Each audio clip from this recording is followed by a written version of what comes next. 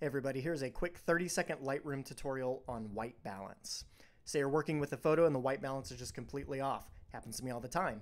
The traditional method would be to go over to these temperature and tint sliders over here and just adjust it until it gets pretty close to what you're looking for. However, a way to do this really quickly and easily is to click on this eyedropper tool right here, go over to a point that should be white, click on it, and there you go, white balance solved.